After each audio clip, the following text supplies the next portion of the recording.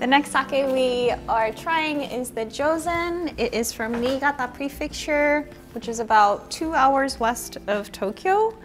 They are known for having the heaviest snowfall in Japan, and snow means a lot to the sake quality because it brings abundance of really pristine quality water.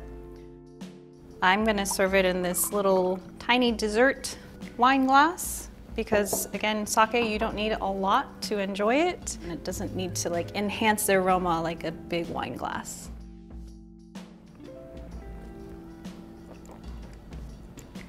So again, this is from a region that's known for its pristine water quality, and this brand especially is known to preserve that. This one is aged and has a little bit of like nuttiness and layers to the depth of the flavor. It's still very subtle and it should go down very clean.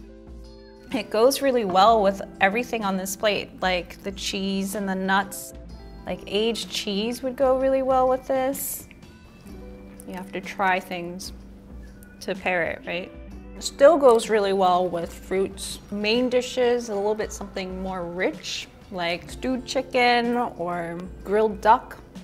It could go really well with those too. So sake compared to wine has a lot of umami components. So anything like a juicy burger that has that umami from the jus of the meat is gonna go really well with sake as well.